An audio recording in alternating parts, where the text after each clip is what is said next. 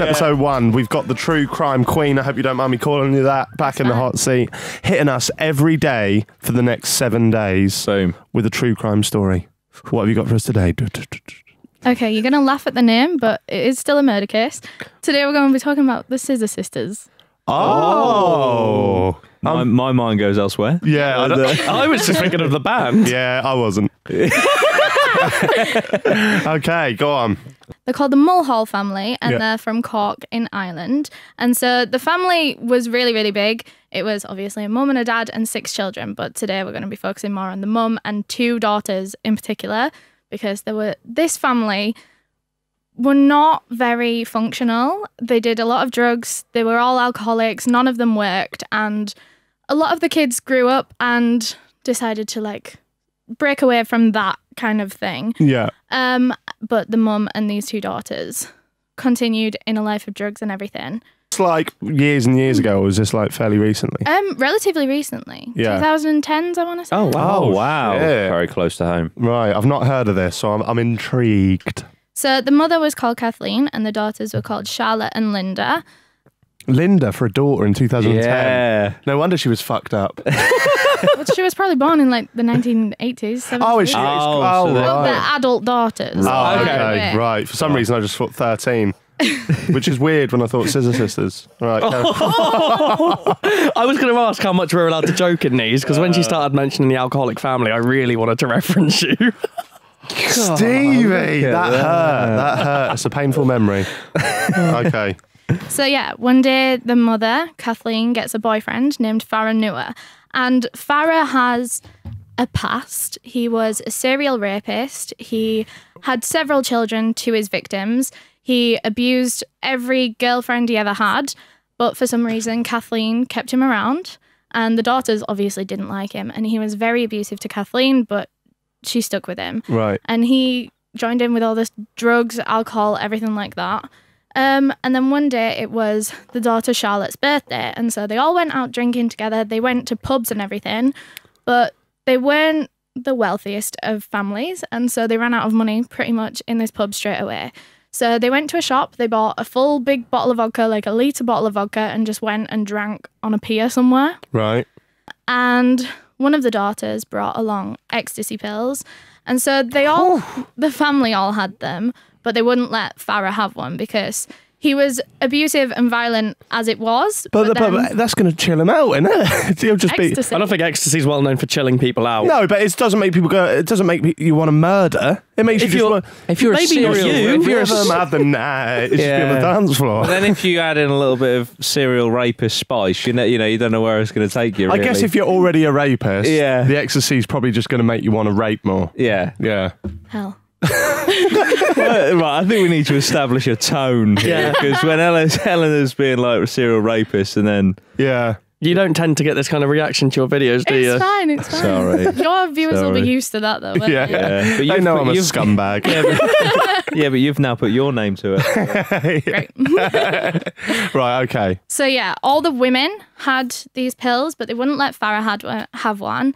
And Farah, anyway, he was drinking, and so he was still very abusive. He was shouting, and they began walking back to his apartment. But on the way there, he spotted a child because one of the girls that he raped was a Chinese girl, and this boy was a Chinese boy around that kind of age that his son would have been. And so him in this like drunken state thought that was his son. And so he started screaming in the middle of the street saying, "That's my baby, that's my son." And he was scaring the child, scaring the parents, scaring everyone around. And so this whole family, the whole Mulhall family, was screaming at each other, trying to drag everyone back to the apartment. It was a whole scene. They eventually get back to the apartment and they carry on drinking. One of the girls crushes up an ecstasy tablet and puts it in Farah's drink anyway, which seems counterproductive. Yeah. Jesus. Smart. And then they were all sat in the living room and Farah comes on to one of the daughters, Linda. And Linda is very uncomfortable. That's her mum's boyfriend. Even though Farah was quite young, but she was still really uncomfortable. And so she told him to stop and he stopped. But then he started again a couple of minutes later and she told him to stop again. But then he just kind of like got more aggressive with it. And so her sister came in. She was like, "She told you to stop, like stop." And that kind of snapped something in his brain, and suddenly he grabs Linda off the sofa, the one that he was trying to come onto, and he starts dragging her to the bedroom, and everyone knows exactly what he was going to do to her. And so the sister goes up and she's like trying to pull her away from him and everything, and it's not working. And so the mum comes over because that's her boyfriend. She feels like she can like level with him, and he stops with the sister and then grabs the mum, Kathleen, and the mum's like smaller than everyone else. So he starts dragging her to the bedroom, and he's quicker this time because she's smaller. She's not putting up as much of a fight. And so she knows how intoxicated he is, and he's never been in such a rage before. And she's saying to her daughters, like, kill him for me. Kill him for me. Wow. And so he drags her into the bedroom, and Linda goes to the kitchen and she grabs a Stanley knife. She comes back over to them. She grabs Farah's head, pulls it back, and slits his throat. Oh, Jesus. Fuck. But that don't stop him. He's still trying to take the mum to the bed. And so the other daughter, Charlotte, runs to the kitchen, grabs a butcher's knife, comes back, starts stabbing him. He ain't stopping. Jesus So they run back Christ. again, get a hammer. One of them starts hitting him over the head with a hammer. He ain't stopping. What the hell? salts or what? Like, Jesus Superhuman. Christ. And so Linda pulls his head back again, slits his throat a second time, and he falls to the floor. He probably fell to the floor before that. And he's on the floor, but he's still trying to grab for these women and everything. I don't know what he thought he was going to do at that point. But they all kind of gather around the floor around him. There's 3 weapons: the hammer, the Stanley knife, and the butcher's knife. It's like a game of Cluedo. Jesus. And they all just stab him and don't stop for a good 5 minutes at least. They didn't stop until he was cold on the floor. And there must have been in the region of 200 wounds on this man. Fucking They hell. counted so many stabs, and then the hits with the hammer, they couldn't even calculate that in an autopsy because he was so messed up. Like, anyway. Fuck. So after this, the women all go and sit in the living room, and suddenly they just kind of relax and snap out of the state that they were just in, and they all just start sobbing and screaming and crying, realizing that they've just killed a man. Yeah. And what are they going to do? And they're starting to be like, well, we need to hide the body. What are we going to do? Police are going to find us. And so Charlotte was the more kind of level-headed sister. The mother and Linda were still in hysterics on the floor. And so Charlotte goes and grabs Farah's body, takes him to the bathroom, and then when the other 2 women have calmed down, they all come in and they start dismembering this man's body. Oh, my word. And they cut his legs into 3 separate bits. They cut his arms into 2 separate bits. They're cutting pieces off his torso. And every single time they cut something off this man, they throw it into the bath. Like, not even just place it in a bag or anything, throw it into the bath. There was blood all over this bathroom. And the last thing that they did to him before they beheaded him, the last thing they did was Linda grabbed this man's penis and said, "You'll never rape my mum again," and cut his penis off. What the hell? Wow. I mean, it's psychotic, but it's empowering in the same way. Do you know what I mean? Like, there's a message there, I guess. I think... Good fucking God. Did they go to prison for that? Wait for that bit. Oh, sorry, I thought you were finished. Sorry, my bad. Jumping the gun and all that. So they put all these body pieces into bin liners, and they put all the bin liners into Farah's own gym bag. So his body is in his own bags, and they take it all to a river and like weight them down, put them in this river, and they think they're never gonna think about this ever again. And they take the head to a park, and their idea was to bury it. So they dug a hole under a park bench, buried it, but really obviously. So there was like a really big mound under this park bench. Fuck? And so they went home, and for a few days, no one, well, they were all still in hysterics, like taking more drugs, drinking more than they normally would to try and forget this. And one of the girls keeps having nightmares about this head, like talking to her. And so she goes back, digs it up, takes it elsewhere and reburies it.